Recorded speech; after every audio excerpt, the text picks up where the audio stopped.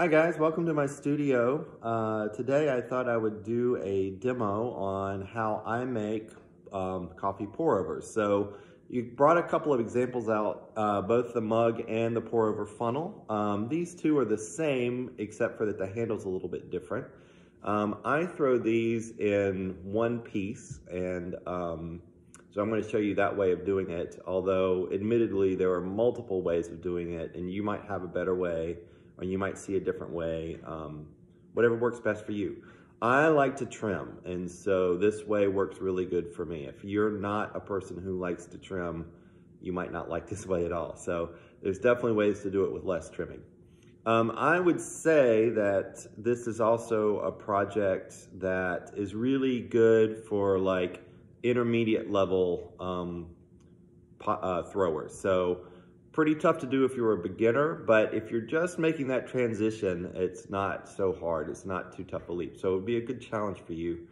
It's not a lot of clay. So when it's not a lot of clay, that usually makes it a little bit easier to throw. But getting the thicknesses right, particularly at the joint here, and then also being able to trim it effectively is a little bit tricky. So let me show you just what they look like when they're finished. So you can see the funnel comes down, and then it has this sort of saucer-like attached to it, and then a foot ring that's very towards the middle, and then of course the hole for the water to come through. That shorter foot ring is so that it fits inside the mug. And then this one is made the same way, and you can actually see all those parts here as well. The only difference between these two, other than the glazing, is the type of handle. So lug handle here, and then strap handle here. So I'm gonna go ahead and get my space set up, and then I will show you how I make them. Okay, I'm at my wheel, I'm all set up. I wanted to show you before I get started. I'm using a stoneware clay. This is about 1.5 pounds of clay, which works really well for me for this project.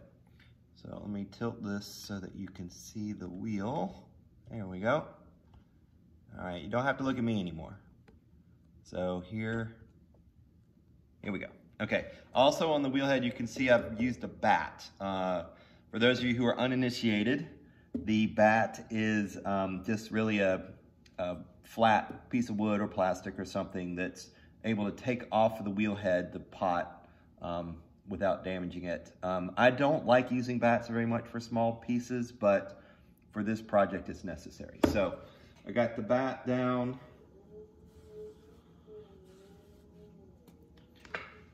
And I'm not going to explain everything about throwing, but I'll try to sort of stop at key moments. So I'm going to start by centering the clay.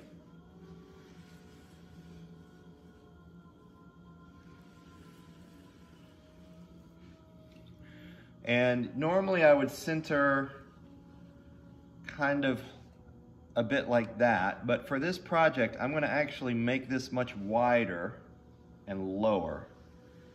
What I'm actually doing by centering this way is I'm setting the width of the that bottom saucer-like part. So it's got to be about probably 5.5 inches wide. So you can see my centering now is very, very low. I'm going to leave this part on the wheel head, and then I'm going to start to actually pull this part back to the middle. So this will be the saucer. So right here is going to be the dish. So I'm going to squeeze that in. Okay, so you can see my two parts are already set. This technique is actually a technique you can use not just for pour-overs, but for a simple lid with a knob, or back in the 80s and 90s when I was first coming to school, it was a huge fad to make dip and salsa, like a chip and salsa dish. And that was like a big plate, and then you would come in and you would do this and you'd make a bowl in the middle. Almost the same idea as the pour over, the way that I'm doing it, just bigger. Okay, so now I've got this part in the middle centered, and then I'm going to flatten that just a little bit. Oops, had a little bump. It's okay. Make sure that you get all that you can here. You don't want to leave a really thick spot there. So now I'm just going to open this like I would any normal bowl. I'm going to open a hole down to in the middle that's the same height as this. And now I'm just going to pinch and pull. Now if you are a beginner, oftentimes beginners make the mistake of when they do their pull, it gets really thin on top and really thick down here. I'm trying to keep it the same thickness with extra thickness at the top. Since this is a bowl, I want to expand this out. And if this gets thin, there's nowhere to expand it. So one thing I would suggest, particularly on this project, is compressing the lip and making sure that the lip is extra thick, thicker than the wall around it. At the end, you can actually thin it out if you want. There's a second pull. And again, I want to compress the lip and make sure it's nice and thick.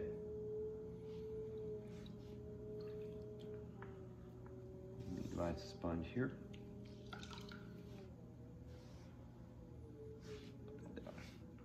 I'm having to pull with just my fingers because it's so tiny.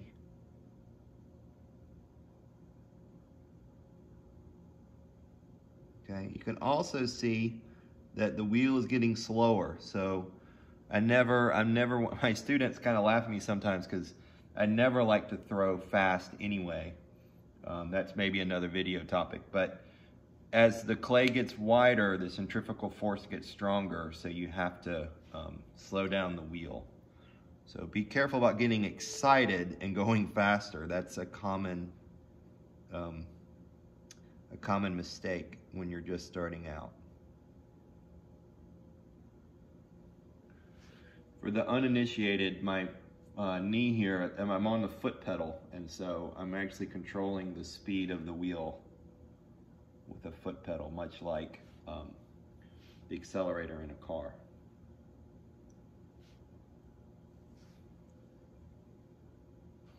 Okay, I'm almost there. I'm just going to do a little bit more shaping.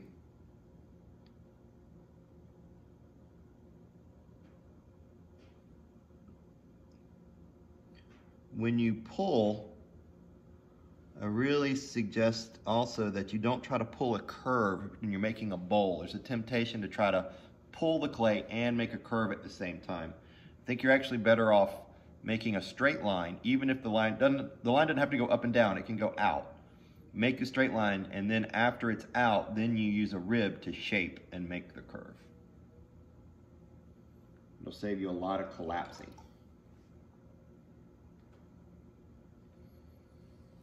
Okay, so you kind of get the basic gist of it already. You can really see it. I'm going to do just a little bit more shaping. I'm going to see if I can get a little bit more clay first.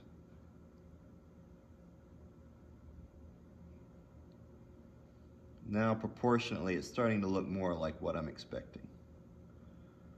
This is the height and relationship of the bowl to the saucer is starting to look right. So, since I use the same amount of clay for each of these, I can start to eyeball and know that I'm getting close to what I want. Okay, I'm going to use my rib here very carefully to just run across this and shape it a little bit on the outside. I'm also getting rid of the throwing lines on the outside, which I like for what I'm doing, but is not necessary. It just depends on what kind of shape you're making. Now I'm going to shape the inside.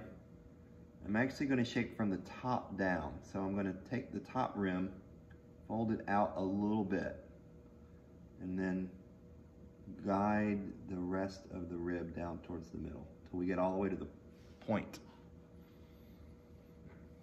Try that one more time. Slightly flip that down and then run it down all the way in. Great. Take the water out. Wasn't a whole lot.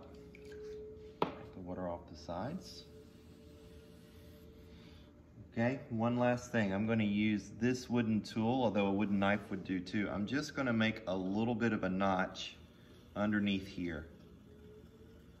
Okay, gets rid of a little bit of extra clay, makes it easy to cut off the wheel. So, wire tool, cut.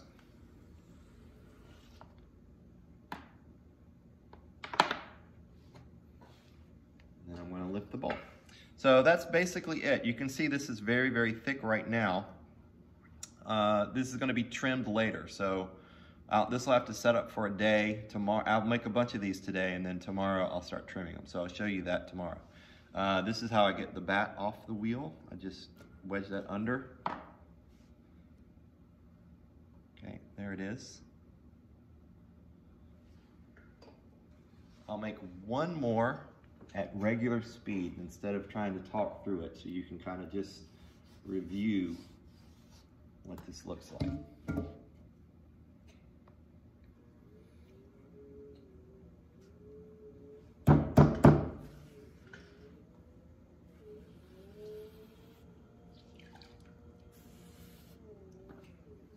Okay, here we go.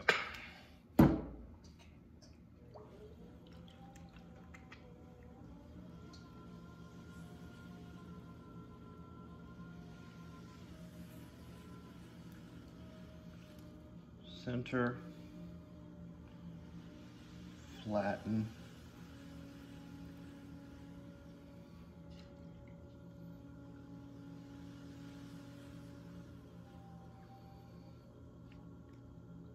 leave a lot on the wheel head, and then take the middle part and make a bowl, or make a center ball.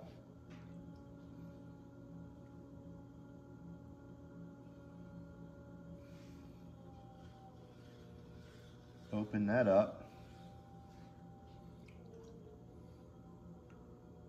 throw a bowl. Compress the lip.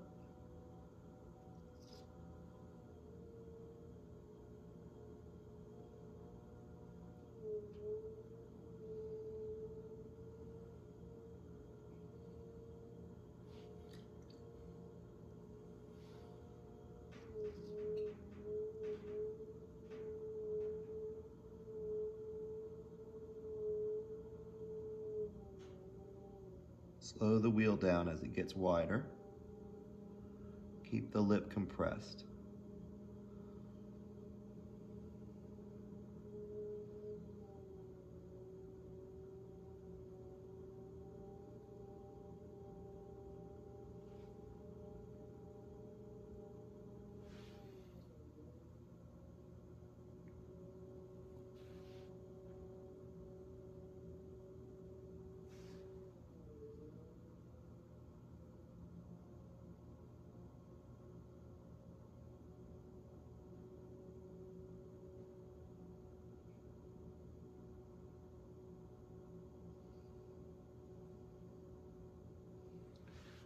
And then refine the shape with a rib.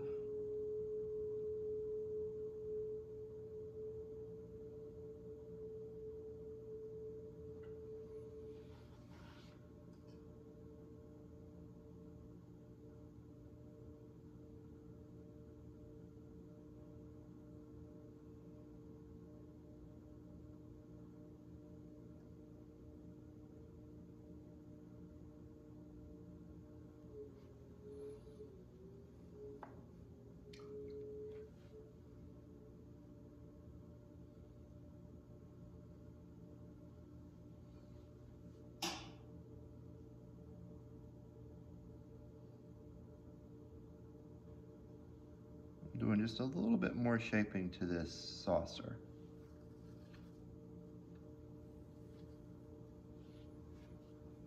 I'm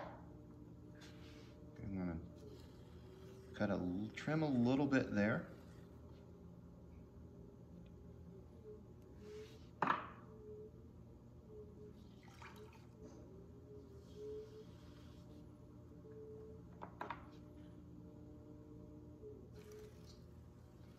Cut it off the wheel head. Okay, remove the bat. That's it. So there we go. All right, everybody, thanks for watching. Hope you enjoyed it. And I'll finish this tomorrow. I'll post another video. See you later. Bye.